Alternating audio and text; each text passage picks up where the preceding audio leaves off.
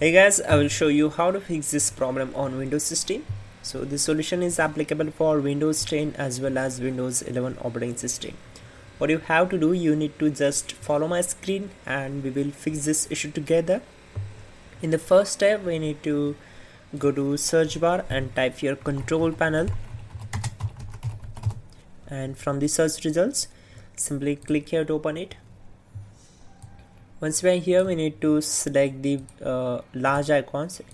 If the control panel selected category, then go to large icons, then just scroll down and click on sound.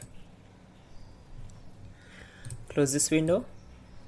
We are going to use this sound window to fix this issue. Now first we will try to disable and enable the speakers, and we will check out the problem is solved or not. If this not work, you need to just select it and go to properties. Now go to levels tab. Make sure we have to set these up to the 100% and uncheck this option. This can disable your sound, so enable it and set this up to the 100%. And this is very important. Check this option, disable all enhancements, and click on apply and then OK. Simply right click on the start icon and go to device manager. We need to go to audio inputs and outputs, and here you will get the speakers option.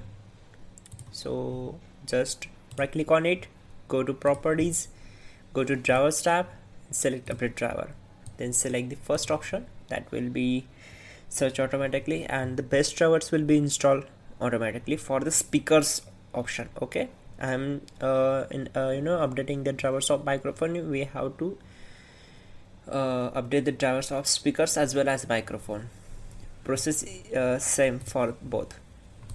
Now close all windows one by one, restart the system, and problem will be solved. You can also check out our description link to fix this issue quickly and effectively. Please go and check out, and yeah, don't forget to like the video. Please do subscribe the channel.